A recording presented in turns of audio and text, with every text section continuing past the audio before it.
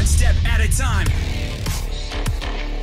How do you choose a main in Street Fighter 6, and what are some things to consider before choosing one? Well, I'm here to help you today to figure that out. First and foremost, my dudes, if you enjoy Street Fighter content and you want more of it, make sure to subscribe here because we have new videos Monday and Friday. Now, how do you choose a main? Because there are so many characters in Street Fighter 6 and there's more to come. And I think all these principles can apply to almost any fighting game, Smash, Mortal Kombat, whatever. I think the first thing you want to do is honestly just who looks cool, who looks fun to you. Like in my case, when I first saw the gameplay reveal trailer for Street Fighter 6, I was leaning towards Manon. Regardless of tier list or who's good or not, she just looked cool. She looked fun to play. For those that actually know my background, I was a dancer for years, so to see a dancer fighter in a new fighting game was really cool to me. So off the bat, I was like, well, I'm gonna give her a shot. Even though she's not my typical playstyle, she just looked cool. So that is the first step. Who just looks fun to you? There are some characters that I see and I'm like, yeah, they look cool, but I just don't think they're that cool. Like, I'm gonna be real with you. I think E Honda's great. He's a great character. He's fun, but seeing his gameplay, he just doesn't not look that cool or that fun to me. You know what I'm saying? But other people might really enjoy E Honda. They might see him and go, wow, that guy looks awesome. He looks like so much fun, and that's totally cool. But I think that is the first step. Honestly, you just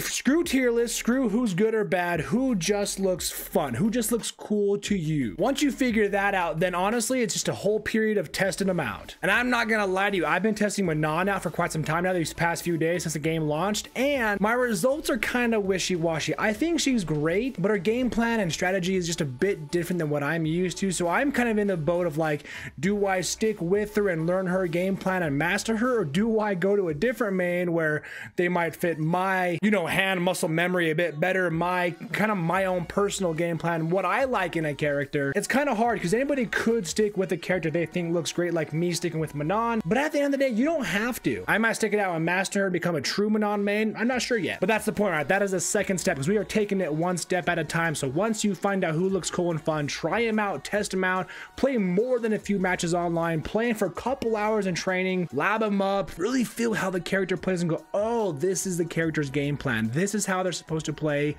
Do I like that? Or am I looking for something a bit different? Transitioning to that next step, step 3 is consider their toolkit, because you got to consider if it's something a bit different than what you originally wanted, you have to consider the character's toolkit and what they come with, and kind of just like what you desire to have in a character. For an example, for me, I actually played Raiden in Mortal Kombat 9, X, and 11, and the reason why is I like to have a teleport in my character because I like to get in their face if I'm getting zoned out. I like to have more than a few mix-ups in my arsenal. I like to have a projectile if needed, and I'm gonna be real with you, Manon doesn't have any of that. She's got no projectiles, she's got no teleport, she's got no nothing besides her own feet to get her in there. That's just what I like. Some people don't care if they have a projectile or not. Some people don't care if they have a teleport or not. Again, you have to sit down and go, okay, what do I want in my character? Do I want a really good anti-air? Do I want a really good projectile or an okay one? And if you don't care about any of that, guess what? Zangief, Manon, Marissa, Cammy, characters like that might fit more towards your style because they don't have any of those things that you don't care about. Or vice versa, you might be a player that says, you know what, I just have to have some form of projectile in my arsenal because I like to have that in my back pocket just in case. Then characters like Ryu, Ken, Luke, Guile, DJ, these characters that have those in their arsenal might be better fit for you. Then you got to narrow it down. Okay, so these characters have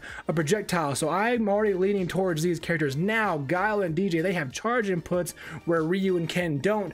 Am I okay with that? Do I prefer that? Then go test them out. Test out Guile, test out Ken, and consider, do I prefer the charge inputs that Guile has in his combos, or do I prefer the moveset that Ken has? I hate to say it, but there's no like actual definitive answer of like, here's one thing you have to consider when picking a main, and then you'll have your main guaranteed. Nope, it's honestly just a big trial and error that takes some time, but that's the beauty of it, right? You get to test out all these characters and go, oh, okay, so I do like Guile a little bit, but actually, I think I prefer Ken a bit more, and that's totally cool, or vice versa, because not only do you have to consider their kit and like what they offer, but you also have to consider their playstyle. Guile plays very different than Ken, even though they both have projectiles, good anti-airs, and more. They might seem similar on the surface, but they play very differently. Because Guile has charge inputs, he's a bit more defensive character and punishing his opponent, where Ken is like, I'm gonna rush in there and do whatever the freak I want. How do you prefer to play? You might not know the answer to that question, by the way, so that is why you need to go in and test him in the lab, test him online in casual matches, and say, oh, this is how Guile is supposed to play. I'm being a bit more defensive, and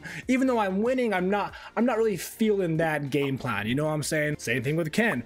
Oh, he's a bit more of a Russian. I actually like that a lot more. I like that I can get in there fast and do some fun combos. That's totally cool. A lot of people like to go towards the tier list and say, oh, well, this pro player said that Ken is actually the top tier, so I'm gonna disregard everybody else, every other character, and I'm just gonna play Ken because some pro said that he was the best. And what people don't stop to consider is we live in a day and age of constant updates, constant patches that nerf some characters, that buff some characters. So let's say Ken is the best character of all Street Fighter 6 and you decide to play Ken.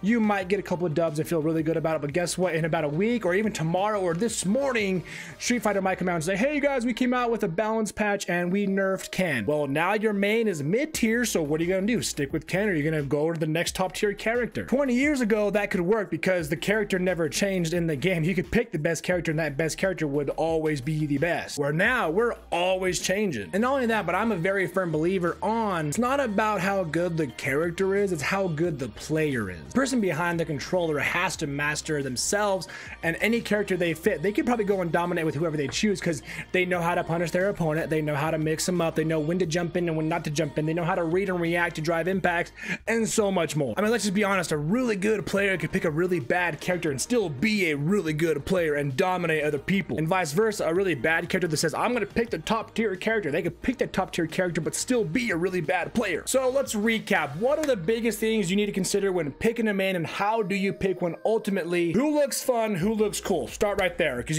why would you main somebody that doesn't look fun to you? That makes no sense. Test them out. How do they feel? They looked fun at first, but how do they feel to you? Have you understood their game plan? Can you execute it consistently? These are things to consider. They're fun. They look really cool to me, so I tested them out. Oh my gosh, I actually really do enjoy their game plan. I think I can stick with this. Or vice versa, I don't like their game plan. They looked fun at first, but I don't think I can do this consistently. That's cool. Restart. I do like their game plan. They do look fun to me. And what do I want in their kit? I need a projectile. I need a good anti-air. So I'm going to go with these characters too. Ryu's got a good projectile. He's got a good anti-air. So I'm going to go with him. Oh man, I do want to play Zangief, but he's got no projectile. So I think he's out of the picture for me. I got a couple options now that I found my top 5. I'm going to be Guile, DJ, Ken, Luke, or Ryu, because they all have really good stuff. They have good anti-airs, good projectiles, things that I want in my kit. Now, how do they play? What is their game plan? What does it demand of me as a player? Okay, so DJ and Guile have charge inputs. I'm not a fan of that, so now I'm narrowed it down to 3. And then just go from there. Keep testing them out. Who feels the best to you now that you've found someone that looks fun, you like their game plan, you like their toolkit? If you don't care for projectiles or anti-airs or anything like that, you might go for a grappler because you just love the idea of grabbing something and doing big damage. So Zangief might be your guy, or vice versa. Biggest tip is don't just go for the top tier list characters, because that's going to get you nowhere. You want to have fun, you want to enjoy your character, and it needs to fit your wants in a character. So I'm going to stick with Manon myself, but who knows? I might be switching it up here later. I might be going with Luke, although I do like the idea of Marissa. She seems like a lot of fun to me. So I'm going to go do my own testing. While I'm doing that, let me know down below, guys, who is your main, or who you think is going to be your main in Street Fighter 6? Who are you testing out right now? Let me know down below. In your fighting game journey, make sure to take it one step at a time, and I will see you in the next one.